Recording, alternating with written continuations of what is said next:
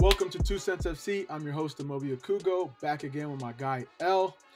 Each week, we'll be talking with individuals from around the soccer world, learning about their stories and getting their unfiltered thoughts and opinions. This week, we're joined by Tormenta FC forward, Kazaiah Sterling. We'll be getting to know all about Kazaiah, talking about his career and learning about his off-pitch endeavors. Kazaiah, how are you feeling today? I'm feeling good, thank you. Yeah, excited to be on this when I get started. No, most definitely. Thank you for taking the time. I know L's been really excited to get you on the show. It was big news when you transferred over. I'm sure we're going to get into that later, but let's start off how we always start off. L, what you got? All right, 2 truths in the cap. No, I'm sorry. I'm getting ahead of myself. All right, yeah, 2 truths in the cap. So it's an icebreaker game that we play where our guest Kazaiah would tell us 3 facts about himself. 2 would be true, 1 would be a lie. And Amobi and I have to guess what the lie is. So I think I'm on the board. I think I'm you scored last time. 4-1, 3-1, 4-1, something like that. Yeah. So hoping to score some points this week. Kazaiah, whenever you're ready, go ahead. Okay, so I used to be a gymnast in my early years. Yeah. I've never broken a bone. And I was on the debate team when I was younger.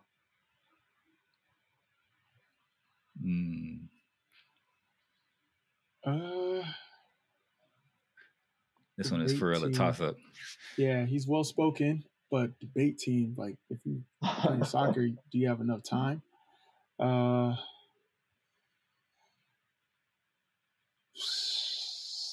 going never broke a bone. Yeah, I'm going to go never broke a bone also. That's the cap. That's the truth. That was the truth. Yes. What was the cap? Debate team. Golly, sometimes it's right under your nose. That's a pretty good one. You got us both. Respect. So you like to argue, huh? Yeah. Or debate. Debate. Okay. I'm sure you're pretty good at the banter then, huh? Yeah. Yeah, for sure. Oh, so yeah. When did you fall in love with soccer? You mentioned. I'll say from a young age, I've always been. That's something that's always been a hobby of mine. Started off more for fun, so I just play in the garden, stuff like that. My dad was always watching football, so that's what also helped me get into it as well. So Okay. I'll say from a really young age. Did your dad play it as well, or is he always just a fan or a supporter, and then got you into the sport? More sort of fan that I'd play with him. Like he was fairly decent, to be fair, but he didn't play like that. So it's more like him watching it and encouraging me to play, which got me going. Perfect. And you obviously you grew up in England, but you have Jamaican roots. Can you talk about your upbringing growing up and to ultimately making it pro? Just in terms of my journey, as in football journey, or just like upbringing in general. Just in general. So grew up in London, as you don't know. So in primary school, that's when I first joined a proper team. So I was lucky enough that my PE teacher worked at Leighton Orient as a goalkeeping coach. So he brought me into there. So from there, that's when I started playing for my first proper team. And then from then, a few years down the line, I got picked up by Tottenham, and then I was with them throughout the youth years, and then that's brought me to here today. Oh, that's amazing. So it's safe to assume that you're a Tottenham supporter, or like, are we jumping the gun? No, I'm actually an Arsenal fan. Okay, Yes, so talk sir. about that. How did that work out? Sir. Did you have to keep that secret or what? Just like it's one of the things that people just assume you're a Tottenham fan, so I've never had to actually say anything different. But so my dad, he grew up in Highbury, so he was an Arsenal fan. So okay, I just followed suit from there. Perfect. So say like, all right, we're heading to London. Can you give us like a breakdown of like, all right, clubs with areas? Obviously, you got the North London Derby. Yeah.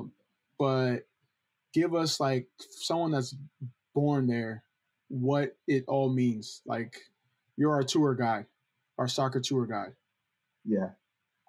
So I say because London, so compared to America, London's like quite small. So Mm-hmm. I'd say the Arsenal and Tottenham Stadium are probably about 15, 20 minutes apart. So so that's where that the big rivalry comes from. Yeah. Um, recently they've rebuilt their new stadium, so their stadium takes up like most of the area, so you can see it from literally really far away. Yeah. And you just like just through the town, there's loads of like football posters, like when you go through like so the area of Tottenham, there's loads of football posters, advertisement, and then even on the like tube stations, there's like Highbury tube station is like they've got all like the Arsenal team there, stuff like that. So you can just tell it's like a football orientated city and an area as well. Obviously, London and England in general just has a great soccer history. Who were some of your like soccer influences growing up? Thierry Henry was a big one for me. I really Mm-hmm. enjoyed watching him play. Ronaldo, he's one of my, he's definitely one of my favorites. Another striker, Benzema, he's one of even to now he's one of my favorite footballers. Cool. I mean, yeah. So hopefully, Ballon d'Or Benz gets the award this year. Yes, So sir. we'll see. Can you talk about like you have a unique background getting in the Tottenham system. A lot of people from the outside looking in, especially in the States, they want to know what it's like growing up, you know, in a pro environment. Talk about some of the realities of a professional soccer player at a young level, like the academy, the merry-go-round system of like it's kind of cutthroat at a young age compared to here. Yeah, If you get cut, you just create your own team from the ground up, or your parent will complain to the coach. It's not like that in the UK. So yeah. give us like your take, from the expert opinion. So throughout the academy years, I say that's where it's like more friendly and more like a bit more lenient. So that's from like that ends at about 15, 16. So in England, that's when we'd finish school. Mm-hmm. So once you finish, I finished school when I was 16, and then went into full-time football. So you start off as a scholarship. Most scholarships are 2 years, and then after that you go on to being a professional. So it's like as soon as you sign that scholarship, that's when like you're in a like a professional environment and you're expected to follow like the same criteria as a first team player. So Okay. at first they like kind of ease you into it in terms of like what's what will be required of you in terms of like behavior and the way you apply yourself, and then once then like you're almost like expected to like be an adult almost. So I say that's probably one of the hardest transitions that probably a lot of young footballers find, especially in England, because at the time you're still just a kid, but you have to like mentally be an adult. Mm-hmm. So I say that's one of the hardest things I think that a lot of people find. And like, what are some of the misconceptions that people assume, from that academy setting, that professional setting, in the UK? I feel like maybe that it's really easy because looking from the outside that you see like a few young academy prospects come through playing the first team. Mm-hmm. From the outside it looks like quite an easy journey, but during that journey there's like loads of ups and downs. There's loads of players as well, like top quality players in your position, so like you're literally just fighting against loads of different players all the Yeah. time. And especially in the academy systems, like this, you're not just fighting for players in your position, in your area. They're looking to bring players in from all across country, Yeah. all across the world. So like you just really have to be on it all the time. No, most definitely. And then especially Tottenham's known for their development of talent. So can you talk about your personal experience? And then, you mentioned like some of the misconceptions and some of the things that people don't see from the inside. Some of the players that you kind of came up with, or some players that, if it would have went a different way, we would be here about them today to this day. But, circumstances got the best of them. I'll say so the academy system, like it's not I say that it's not always the best player at the time makes it through. So there's loads of players that I've played with, and there's age groups above that you think he's definitely going to end up in the first team, and for whatever reasons, where it's he's not applied himself properly, or just sometimes timing can be a really Yeah. key factor. So like some first team managers aren't too keen on bringing young players in, so that might have been unfortunate for them. Whereas a few years down the line, managers are more willing to do that sort of thing, and then a younger player's got that opportunity that they didn't get. Mm-hmm. So I feel like that's a big one in football. Timings are a really underrated factor. No, Um, that's facts. also applying themselves, yeah, but that's a big one. As long as you like, I think applying yourself well, as long as you give yourself the right chance for when you are called, then you're good sort of thing. But those are like the main things that I've picked up. What advice would you have for a young player? You know, whether they're in England, whether they're in the States, trying to make it. You know, a lot of times it's not about where you start, but where you end up. And you've had a Mm-hmm. great career thus far, and will continue to have one. But what advice would you have for someone that's like looking to follow in your footsteps? I'd say it's like quite cliche, but just always be ready.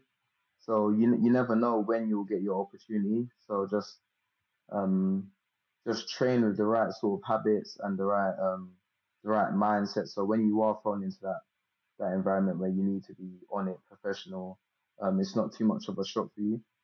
So I say that the hardest thing, like for me personally, if I was to get if someone was to tell me I wasn't good enough for my footballing abilities, like that's hard to take, but that's something you just gotta take. Like you gotta improve um your football ability practice. But if someone was to say no, we're not taking because your attitude's not right, you're not on the ball, I think that's what would really like hurt me, because it's Mm-hmm. something so easy and it's so simple. So I think that's like a key one, just your mindset, mentality, and just good habits. Because in football, I think those are the things that managers look for first Yeah. before they even see your football ability. No, I love that you said that, and you talked about mindset. You know, a lot of times, you know, because the Premier League's on the world stage, so if you see a young player come up, they're the next best thing. We've seen a lot of times, you know, young players they make their debut, and then next thing you know, they're buying G wagons. Uh, what are some things that you've seen, like some of the craziest things that you've seen from young players in the Premier League or just in Europe, as they come into money. You know, there's big money playing in Europe. That's where everyone wants to play at some point. But like, what are some of the craziest things that you've like been a part of or Um, witnessed? I'll say stuff like that. So like just so like a lot of players like make their debut, and then they're seeing what the other first team players Mm-hmm. are doing, so they think, I feel like they feel like a sense of pressure that they need to like replicate that stuff, and the whole perception of footballers from like the outside, they feel like they have to live up to that perception. Mm-hmm. So I feel like a lot of young footballers get sucked into doing stuff like that, like buying flashy cars, buying flashy stuff that they don't really need, but feel like they need to have them. Yeah. Switching gears a little bit, you mentioned Benzema as one of your inspirations. He just won Champions League for the fifth time. You've had the fortunate pleasure of playing Champions League. Tell us about that experience. I feel like it's every soccer player's dream to come out to that Champions League song.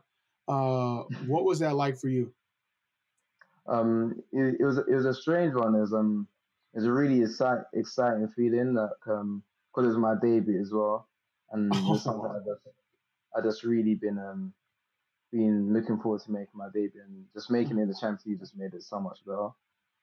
how many tickets So did it's you something ask I for? just um I had quite a few, I think. I had quite a few. Because I'm local as well, quite a few Yeah. people were able to come, which was good. So did you know you were gonna play beforehand? No, I didn't know I was gonna play. I knew I'd be in the squad, but I didn't know I was Yeah. gonna play. But in my head, I was just always really. I had the thought that I could be coming on, so Uh huh. in my head, I didn't know I was coming on, but like in my head, I convinced myself that, so I was just ready, sort of thing. Oh, that's crazy. Like, there's only so many players that can say that they've done that. And then obviously, I think you're if not one of the only Champions League players, Premier League players, that have played for Tormenta FC.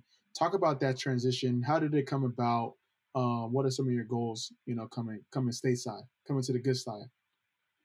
It mainly came about through like my agent. I've always wanted to play out in America. Just from my younger years. I went on a few tournaments in the US, so the IMG Cup.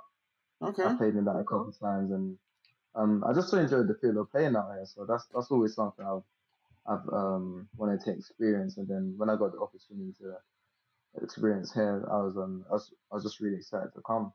Yeah. Where After speaking to the staff coaches, yeah. were some people surprised about you coming? Like, did you know anyone out here besides your previous visits? I knew a couple players. So there's a player at Tottenham here. He was just moved to Charlotte from Atlanta, Anton Walks. Okay. So Yeah. I knew he was out here. Drew Euro at Newark and Lewis Morgan at New York. I know them two. So so I kind of got like a little bit of an insight from them as well, which was good. That's good. What were some of the questions that you asked them? The ones that you're able to share on the show. I just asked them because I feel like cause I've traveled a lot. Football's football at the end of the day. Like I feel like adapting to the football side is more easy. It's more like the other stuff, just the outside. Yeah. And all the feedback I got from just like the outside was just really good. That just the environment over here is really more relaxed. Probably a bit more so than England. It's just a little bit less hostile even in terms of fans. Just training environment stuff like that, which was like it was nice to hear. That's really amazing. Talk about you're eligible for England. You've played for England, but you're also eligible for Jamaica. As you continue to blossom in your career, if the opportunity were to present itself, which national team are you choosing? I feel like that's a bit of a hard one. I probably sway more to England because I've grown up there. But I would also like to represent Jamaica. I feel like that'd be a good experience. I'd make my grandparents really proud as well, my family. Yeah. So you definitely could be part of that resurgence. Bringing Jamaica back to glory days. Yeah. Not that I'm trying to sell you on Jamaica, but they need the help. Hey, you're in the area too, so like you're visible to Jamaican coaches. So I can see that happen. I can see you getting the call up. And then I know we kind of touched on it earlier, but being someone of color, can you talk about that experience overseas? We've heard stories about some of the how can we say it, the trials that you guys have to go through over there compared to here in the States. Obviously, there's some similarities, but there's a lot of different differences. Can you talk about your experience back home overseas? I've been quite fortunate in terms of because I've been in quite a diverse team, and in the teams I haven't directly experienced stuff, but there's been like some away games where I've experienced stuff from like fans and even players like in like younger tournaments I played in.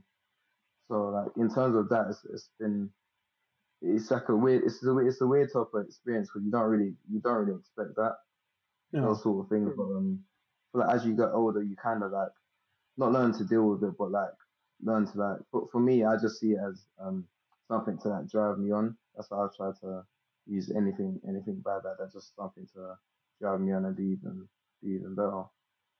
No, I love that. And then, what do you have like any advice for someone that's looking to go pro? Especially someone that's of color. I'll say a key one just be yourself. Don't feel like you have to I say dim your character or be someone else to fit in. I just feel like that's a big one. Just be yourself. Be just happy being you sort of thing. Cool, most definitely. What else do I got in terms of? All right, perfect. You've moved stateside. How many people have asked you if you've seen Tomboy? Is that place real? Questions like that. No one, surprisingly. Really? No. Wow, that's pretty good. The Are you able? only question I really get asked is say like they hear me speak, they're just like, where you from? Uh-huh. And Do then any of your when I say teammates try to like make a English accent? Like, when I first I got a bit of that, but because we have a couple English boys there, uh-huh. and we have a Scottish coach as well, so I feel like everyone's a bit used to it now. No, I love it. What I love about English culture when it comes to football is like you guys are really animated on the field. You guys get stuck in. Some of the slang is funny on the field. So for some people that aren't familiar, can you like give us like football 101 slang, from an UK standpoint, like some Um, terminology that you use? um, I Get feel like stuck in is one. I got stuck in. Get stuck in is like I got PTSD every time I hear that because Yeah, a lot of get English players tell me that. get stuck in is like just like get involved, make a challenge, be aggressive, Yeah. get involved in like the physical side of the game. What's another one? Off the top of my head, I can't think of any. I can think of a few stuff that I've been confused with here. So like, oh hey, you look cool. Bibs, pennies.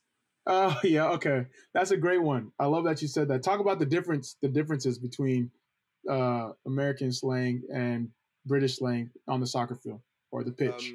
So yeah, stuff like that. So like our dogs had the physio for ankle strapping, but I asked for ankle strapping and everyone was looking at me funny, like they didn't know what I was talking about. But Yeah. because they called it tape out here, so Yeah. they called it a tape, or I said a plaster. They wasn't really sure what I was talking about because you don't call it band-aids. Yeah. Um, just little stuff like that. And the penny one was that one really confused me because I was on the pitch at the time. I was just thinking, what do you mean a penny? That's money. I was just thinking money. Yeah. So I was really confused there, but I've got used to that one as well. But you've adjusted. So now, do you adjust to American way, or are you still because you guys have a couple English players, Scottish coach? I still say the English phrases. Okay, that's great. Appreciate that insight. What you got for us? That's actually a pretty good segue. Just talk a little bit more about how you're adjusting to the States. Some of the big differences that you've kind of experienced. Being here versus being over in the UK. I know like you're down in Statesboro, which like is the country. You know what I mean? So I'm sure it's a lot of differences. So like talk about your transition and how that's been. It's been quite alright because I've had a lot of football going on. I say that I've been like just really focusing on that and the other stuff just I haven't been like noticing it too much, but little stuff like the weather. The weather's always hot here compared to England, so that's something I'm enjoying and just trying to get used to because at the moment it's getting really hot.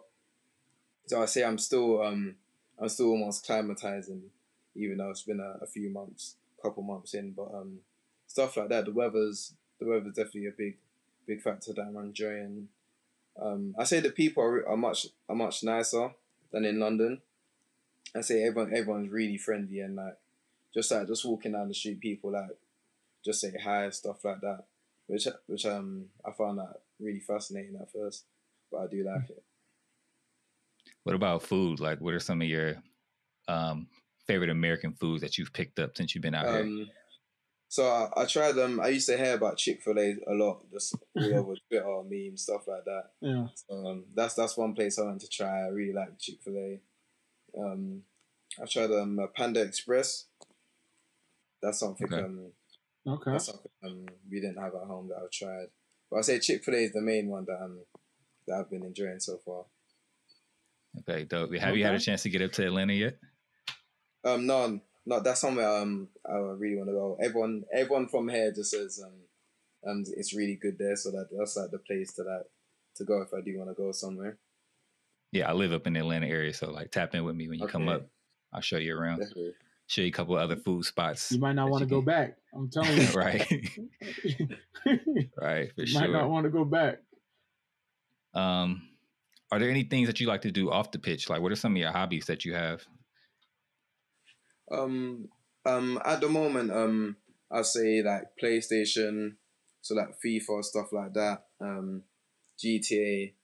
Those are the main things that I do like when I'm like not at training at the moment. I've gone out here. You can go to the pool and stuff like that, which is different to England at the pool outside, which is good. I got to go to the beach the other day as well, which was nice. It was nice getting out going to the beach because you don't have them sort of things in England. Yeah. Well, you do, but they're like just not as nice because of the weather, stuff like that. So that was good to do. Dope. All right, so we jump into a couple of rapid fire questions here. So what is one interesting fact about yourself that most people wouldn't know? Oh, in fact,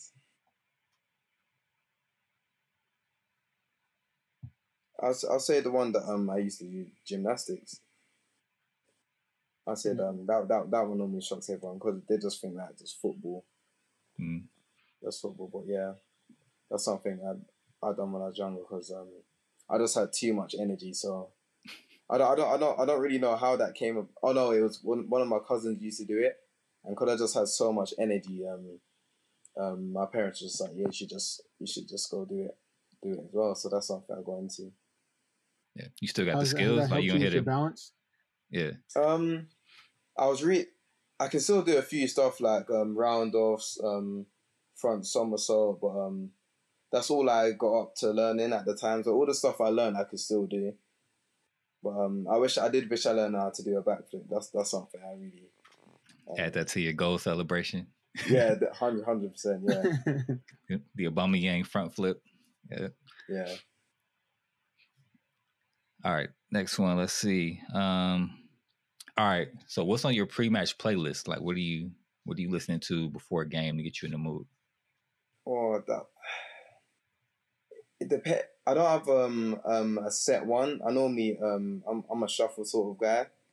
So but future will definitely be in the shuffle. Chief Keef's definitely in the shuffle as well. I say Drake's in there. I say yeah, those are like the main three. Those are the main three that I've just always had in my pre-match playlist sort of thing. Okay, that's a lot of American artists. Like, yeah, is that like a big thing out there in the UK? For me, I was probably like one of like the first out of my friends to like listen to American music. I've just always been drawn to it. So like in England, like English music was so what you call that English drill. That was like a big thing growing up. But I just almost swayed towards like American artists. Like when I was growing up, I listened to a lot of like Chief Keef, Ellie Capone, stuff, rappers like that. So like as I grown up, I just always liked that sort of music. Yeah, but I say it's like really big right now in England as well.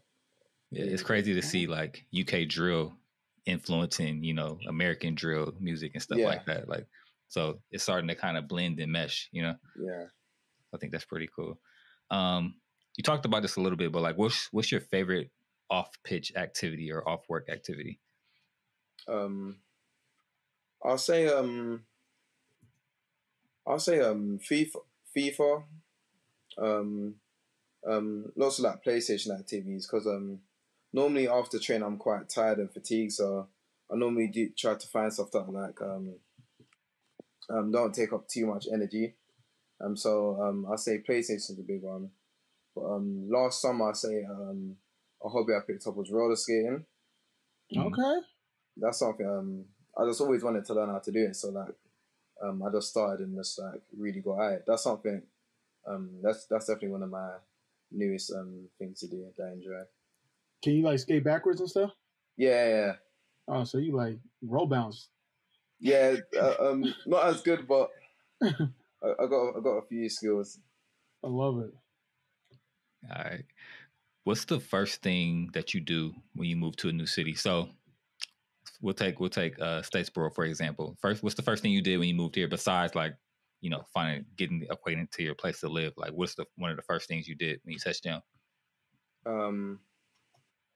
Just found out like where the high street was for like all the food places. Just finding out where's like just a spot for like socializing and stuff like that. That's something I look for. I'm sure just so like I'm a bit aware of my surroundings, how far certain things are. So that's something I feel like I need to do whenever I go to a city. Yeah. It's a big college town down there as well. So yeah, it's much more quiet, quiet than I'm used to as well, like being in London, which is a bit weird, but I kind of grown to like it as well. Yeah. So all right, and last one. So having played over in Europe and also playing here, what's been your favorite away city so far? Away city, I'd have to say probably Miami. Miami or North Carolina, I think it was. Mm-hmm. That was a good one, but yeah, probably Miami is probably top of my list, definitely. Nice. Did you guys get to go out and kind of like hang around a little bit while you're down there? We did a bit, but because it was a week game, everything was quite closed, which was a shame. But just the city itself, like when we got there, the scenery was really nice. Yeah, it was something. It was just something experience I definitely enjoyed a lot.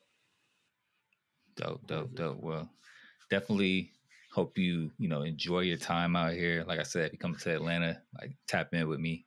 Happy to show you around a little bit.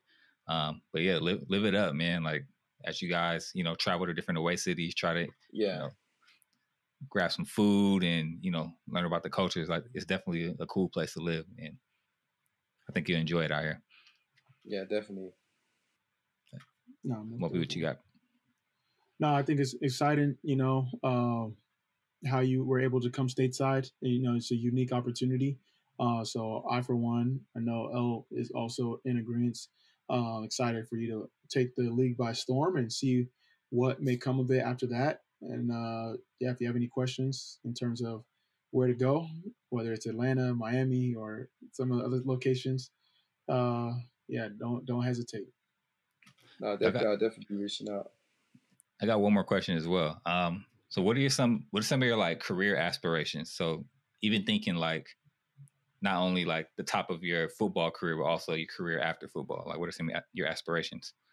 I'll say for an easy one for after football, we'd be involved in some form of coaching.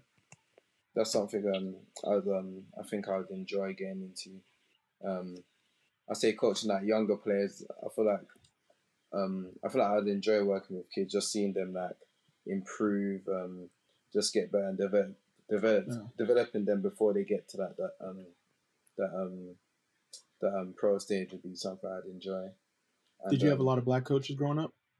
Yeah, I had quite a few in my academy. Oh, which Justin Cochran, Hugo Egiog, those were some key black coaches in my career. I say that helped me quite a lot. No, I think that makes a world of difference. Wow, that's really cool. So I like to be like just as inspiring as they was to me, and to like some younger kids. Yeah, for sure. You don't see a lot of black coaches out here, so the more the merrier. Are you working on your coaching badges already? No, that's something I want to get into as well when I'm out here. Definitely. I bet. What about on the pitch? What are some of your aspirations? Definitely. I definitely want to play in the MLS. That's something. That's like one of my I say like short-term achievements right now to get into that level. I thought that's a level that I can play at. So that's like on my mind at the moment. Dope. I know a couple teams that could probably use your services right now. Yeah, it's one up the road. The striker. But yeah, that's about it. What you got, Amobi? No, that's it. We close now, or okay, here we go. Well, because I really appreciate you for taking the time. I know your schedule's busy, but it was a pleasure having you on the show. Any last words? Any way people can follow, what you got going on before we close? Instagram is probably that's the only social media I'm really using right now. So that'll be somewhere to like follow me on my like football sort of thing. Perfect. And thanks for having me. Definitely. No, most definitely. We're definitely going to be keeping in touch. Well, that's it for this week. For our show, subscribe, rate, and review. It helps us get discovered. Follow us on the socials at 2Cents FC Show. If you want to support the show, here it is. Join our Patreon, patreon.com // the 2Cents FC Show. Once again, if you want to support the show, join our Patreon, patreon.com / the 2Cents Show, the 2Cents FC Show. Make sure that's going to be in the show notes, so make sure you guys support. And tweet us your comments, me or L, on any topics you want to discuss. The only show that's giving you unfiltered thoughts and opinions on a weekly basis. There you have it. Peace out.